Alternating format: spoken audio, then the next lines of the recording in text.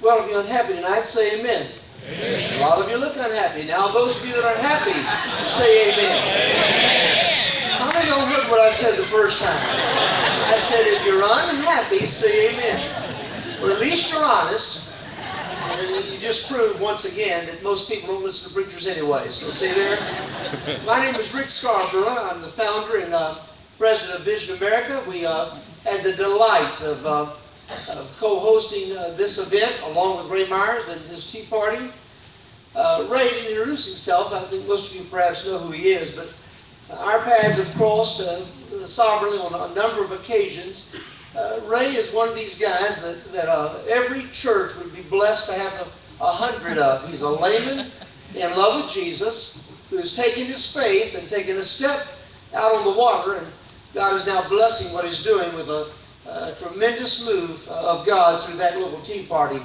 Folks, about a year ago, I shared this with a smaller group. About a year ago, one of my board members, who's a very strong supporter of what we do, said, Rick, I'll front hiring 4 staff members to do nothing but set a platform for you to go around and try to stir up the tea party. Now, this time a year ago, tea parties had disappeared. In 2008, folks, our ministry, we work in a lot of states with pastors. That's our Vision America is of the pastor, by the pastor, and for the pastor. Our sole effort is to reach out to pastors, and that's why it's easy for me tonight to defer to Rafael, Cruz, whom you're going to hear. That's the burden of his heart, and God has raised him up to speak to pastors across the country. You're going to hear an incredible word from God in just a few moments. But in the midst of traveling the length and breadth of this country, working with pastors all over, we laid a foundation that in 2008 we believed was going to result in a sea change.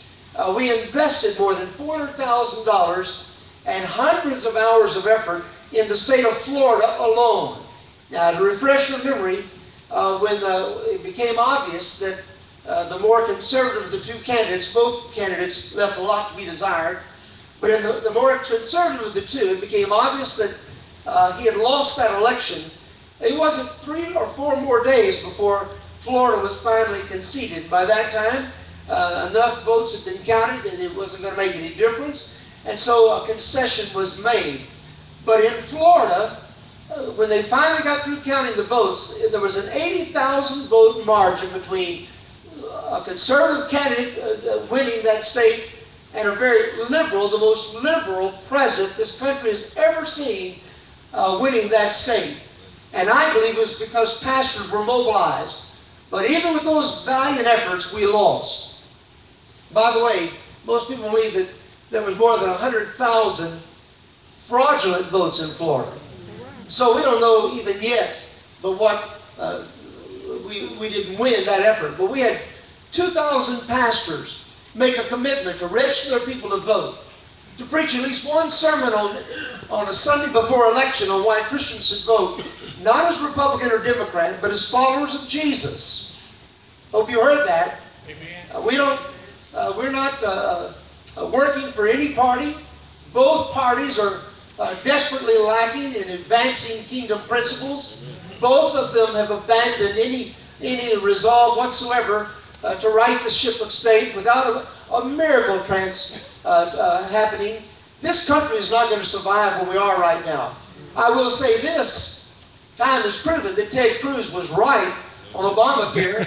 He stood alone, and his voice was a lone voice against even his own party.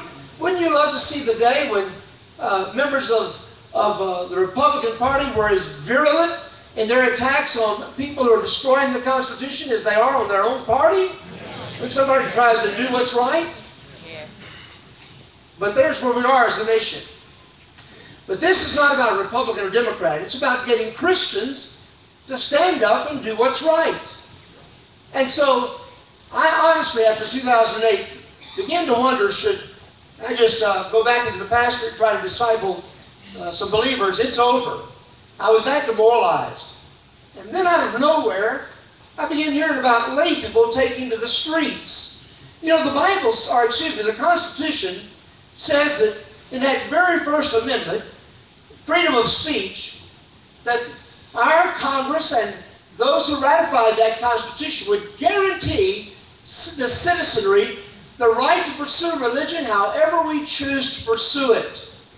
And that the pulpit would always be unfettered. You know why they demanded that before they would finally sign the Constitution and lay down some of their sovereignty for a federal government? Do you want to know why those 13 colonies decided to become 13 United States? Because if the government went haywire, there would always be a free pulpit. And the pulpit would stand up and confront the charlatans in elected office. Call them by name as they did for centuries in this country, till the present generation. But there was also two other groups named in that First Amendment.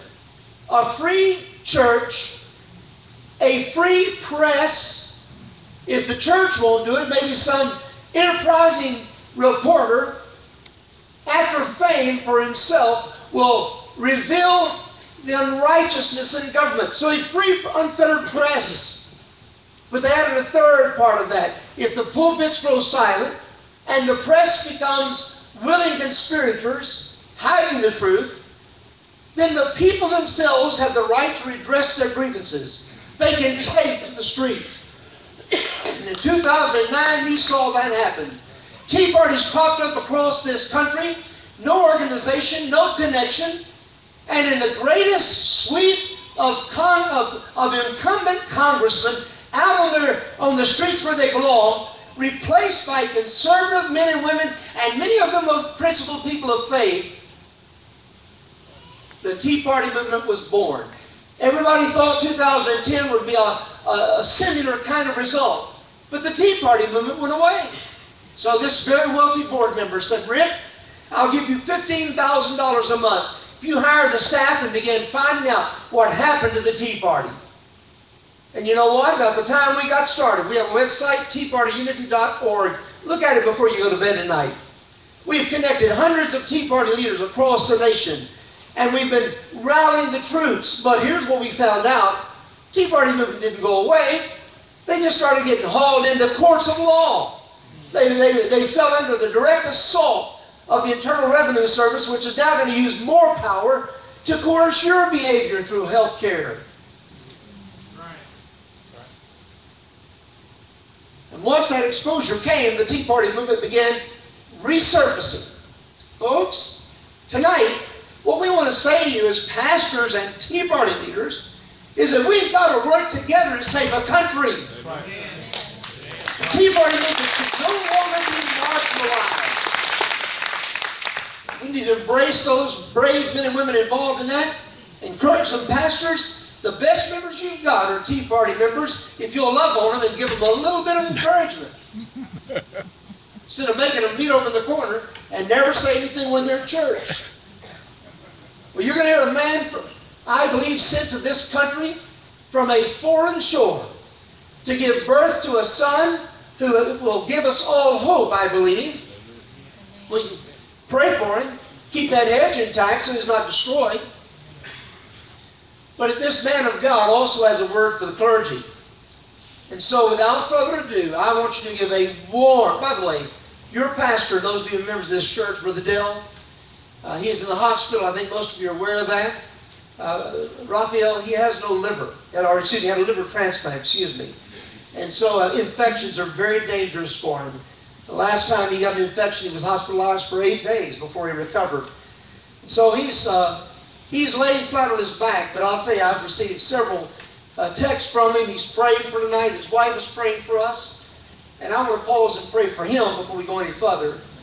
But he's not here because he's in bed, in a hospital bed. And I also want to give all of you fair warning that I'll be preaching in his stead here tomorrow, which I am honored to do. But let's pray for him right now.